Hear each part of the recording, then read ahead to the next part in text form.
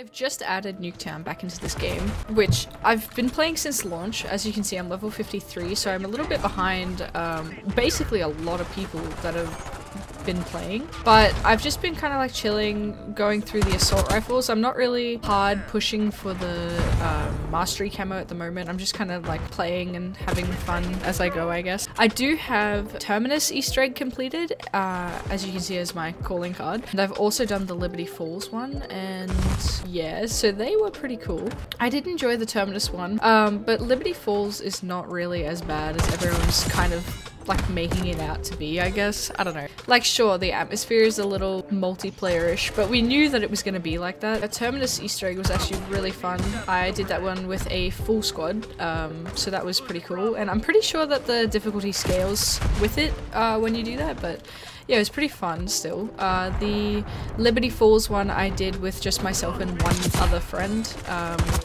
But yeah, there's gonna be ones coming out about both of those within, I don't know, the next couple of days probably. It depends on how long it takes me to edit them. But yeah, I just wanted to get a multiplayer video out too, because I feel like I don't know, I don't know, I feel like I haven't in a while, and I wanted to, even though this game is going horrifically, but you know, showcasing the new map and everything like that. I do have a couple of gold guns already.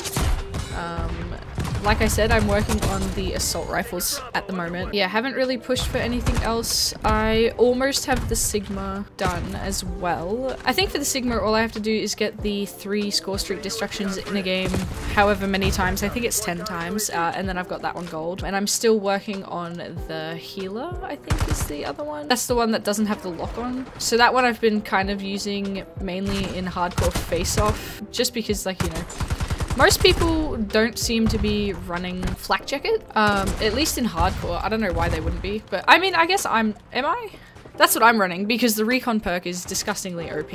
I don't know if you guys have probably heard discussions on that. Look, you literally get like free wall hacks. It's kind of insane, honestly. And it's like the perks that you can put in that category even are good anyway, so like, it's not even like you're sacrificing and using terrible perks just to get like the bloody wall hacks, swear to god. But like they're actually decent perks as well. I mean, Enforcer is pretty good as well when you get that specialist going, because like, you know, it basically just gives you quick fix and everything like that. But I'm wondering when they're gonna nerf it, because they've got to, surely. Like, there's been so much discussion about it. I feel like it's definitely gonna happen. Maybe around like season 1 or something like that. But yeah, with those zombies ones, I'm not entirely sure how I wanna also, my multiplayer aim is trash because, like I said, I have been playing bloody zombies for a while, because you get so much XP, and at the moment there's double XP running. I think when I completed the Terminus Easter egg, it gave me like 106,000 XP, which is just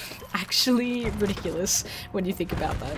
Yeah, it's this one, HE1, not the healer. I called it the wrong name. But yeah, trying to get score streak, like kills, or not kills, but destructions using that one. I found the most luck has been to use it on the counter UAVs opposed to the UAVs. I think that the CUAVs move a little bit slower, at least that's what it feels like. I don't know if it is actually true or not.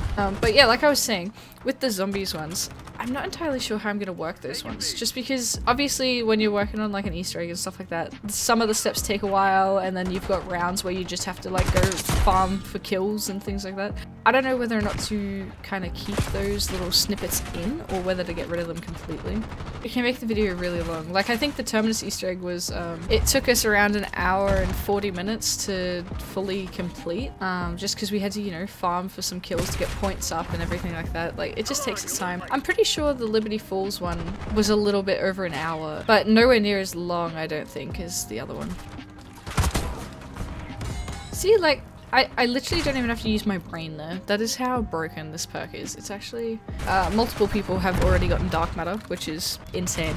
It looks so good in this game though. It really does. Massive fan of the original, of course. Black Ops 3 was the first one that had it, and one of the games that I played a lot. Like, I literally no life that game. It was insane. I'm in hardcore just for the one-shot headshots, but I'm currently getting my ass handed to me. But yeah, I just kind of wanted to get something out on the multiplayer, because like I literally hadn't put anything up. Just kind of doing a little bit of an update, ignore how absolutely terrible this is going. Yeah, I guess that's kind of it.